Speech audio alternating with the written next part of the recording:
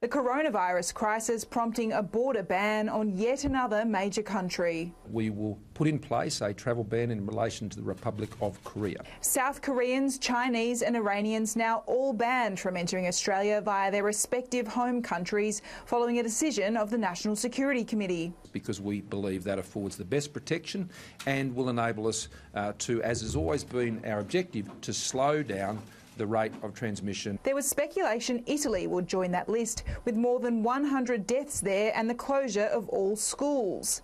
But the European Union's freedom of travel means any ban would potentially prove meaningless.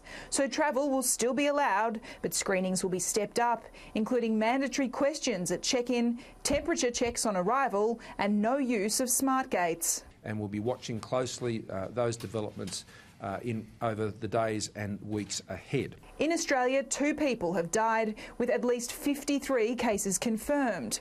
Worldwide, the virus has infected over 95,000 people and caused over 3,200 deaths. 22 Australian children remain trapped in China at the epicentre of the virus outbreak, separated from their parents. Despite pleas to bring them home, DFAT has revealed Beijing won't allow it. Surely we could make it a priority. We have tried. The answer to that question consistently has been no.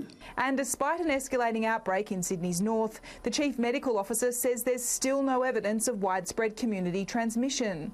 There is no reason to put a mask on when you're walking around the shops. There is no reason to delude the shelves of lavatory paper in the supermarket. As the pandemic spreads to panic, the Morrison government will roll out a national communications plan to combat misinformation and give practical advice. All of us as Australians have a role to play by staying calm, by supporting each other. Even providing some practical advice for those facing self-isolation in regional areas. You know, there isn't the same access to Uber Eats, for example, there might be in cities. So, you know, make them a curry and take it around. Morrison's message: keep calm and curry on.